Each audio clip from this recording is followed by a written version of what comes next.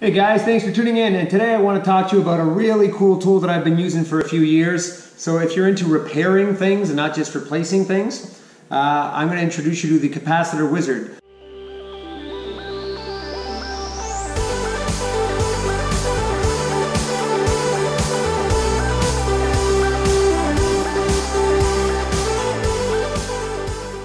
I'm not going to talk too much about it. It's not a very complicated device. It's actually very simple. What it is, it tests capacitors. Now I know you've seen a lot of videos on YouTube where they're connecting the leads of a capacitor to the leads of a multimeter or a digital multimeter, and they're giving you a reading. Like they'll test an 820 microfarad capacitor, and it tests. They'll put it on capacitance, and it tests and it shows 820 microfarads. And then, hey, the capacitor must be good. That's actually not a good test. You're supposed to be looking at things called ESR, and that's really important. It stands for equivalent series resistance. Now, I'm not going to go into details about that. You can look that up on the internet. It is quite complicated, and you really don't need to know what it is to use this device. It's a very simple device. There are some more detailed devices that actually give you an ESR reading. I think it's called Blue ESR or something like that. I'll put a link to that one down in the description. And I'll also put a link to this one down in the description. So this is the Capacitor Wizard. It's made by Midwest Devices,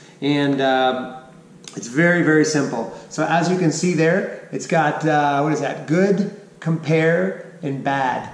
And so basically you just connect these probes to the leads on the capacitor, and it'll tell you. It'll say good if the capacitor is good. It'll say compare. Now when it says compare, that means compare it to a good capacitor. So if you got a whole bunch of 820 microfarad capacitors and they all test the same, or you compare it with a new one, then that capacitor is probably good. But if it comes up and it shows in the red where it says bad, you're going to want to replace that capacitor.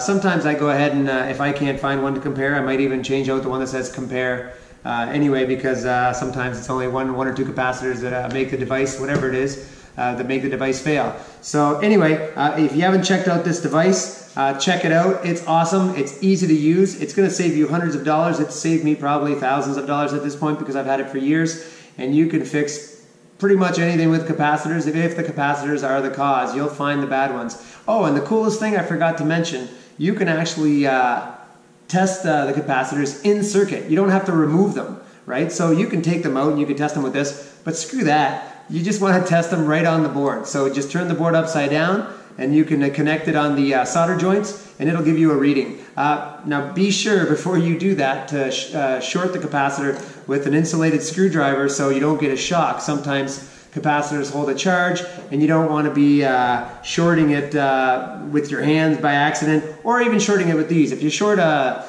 charged capacitor with this, it will blow a diode inside here, and they have a repair kit that you can order. I've ordered the diode and I replaced it myself. But yeah, you don't want to blow the device or get yourself a shock or hurt in any way. So make sure you use an insulated screwdriver and short the caps, even on the board, before you start doing any testing with them. Anyway, that's my video. The Capacitor Wizard, it's an awesome tool. Check it out if you haven't yet. If you're a fixer guy and you like to fix motherboards and things that go broken and you're not sure how to test them and you've been using a multimeter this whole time, this is the tool for you. Anyway, thanks for watching and we'll see you on the next video.